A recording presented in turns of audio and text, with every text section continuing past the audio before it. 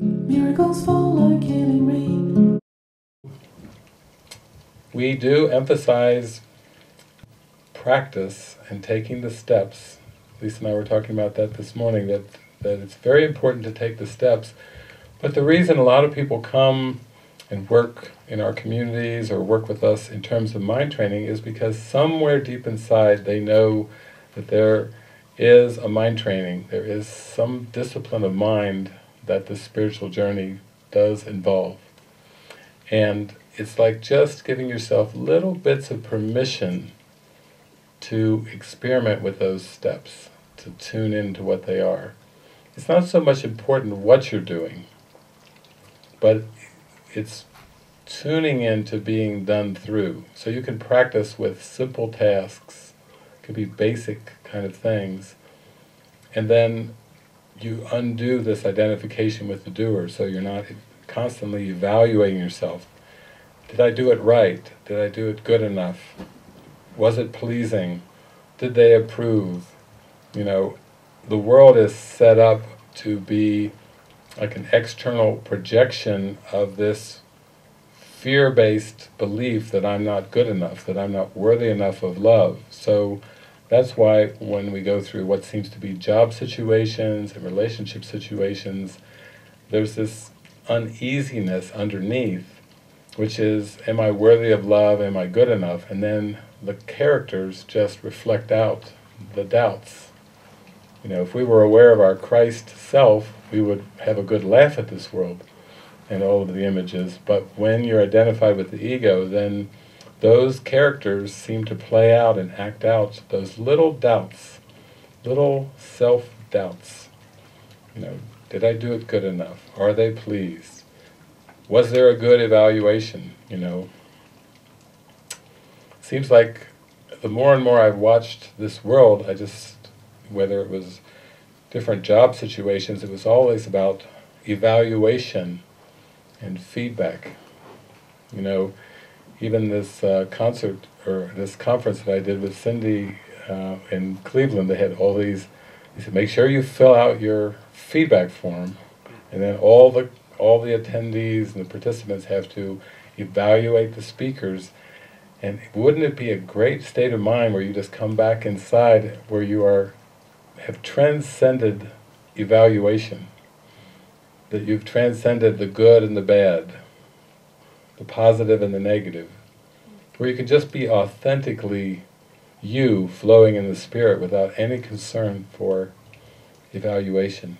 I've been doing these spontaneous gatherings and course groups and conferences and all these kinds of things for a couple decades now, and I've just noticed only recently with the Course in Miracles is we're starting to get into, can you come? That's always a nice question.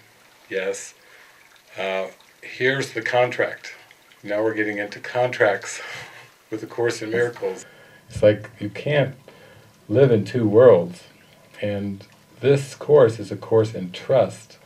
That's what I loved about traveling around and going all these places, is I would just show up and nobody would have expectations of me, I wouldn't have expectations of them. We'd give all the glory to God and just let us be showered and blessed in the attitude of God's love.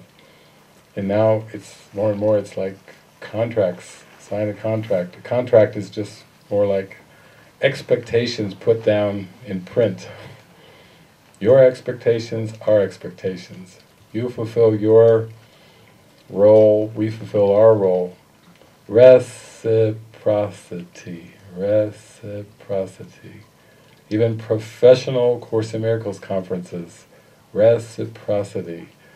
When the Course is just saying, you can let go of that, you can let go into this deep flow, and you can snip the strings of thinking that you have to look what you're going to get back, and just focus on the giving, on the shining, on the sharing, on the extending. How free that is. It's so simple. Really, all you have to do is show up. And that's the most glorious thing, when you can just imagine all the situations of your life, even the ones that seem difficult, And all you are required to do is simply show up with purpose, show up in presence, and trust that everything will be taken care of. You don't have to figure it out ahead of time, you don't have to decide in advance what you're going to say, you don't have to decide in advance what you're going to do. It's all given moment by moment by moment. How simple is that? How relaxing that is. If I need a word, that will be given to me. If I need anything that will be helpful, given, freely given. Holy Spirit doesn't like say, okay, I'll give it to you, but you have to take out a loan. It's given to you freely on the spot. No strings attached. No repayment necessary for the gift. Just give the gift. Ooh, that's fun. Imagine if somebody was just feeding you gifts all the time and you were just, your responsibility was just to give them. It's kind of cool. Unending supply. Okay, here we go. Like a big Santa Claus bag that always is full. You can keep pulling it out, never empty. Yeah, that's what Jesus says in the Course.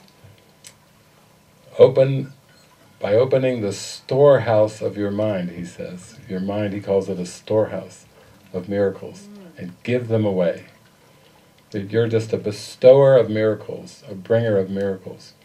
And it takes a little bit of a practice with it, because we're so identified with concepts of being humans and living in a world of lack, that seems to be the status quo, and now we're getting into this joy of giving the miracles away and being blessed by the giving. Miracles fall like healing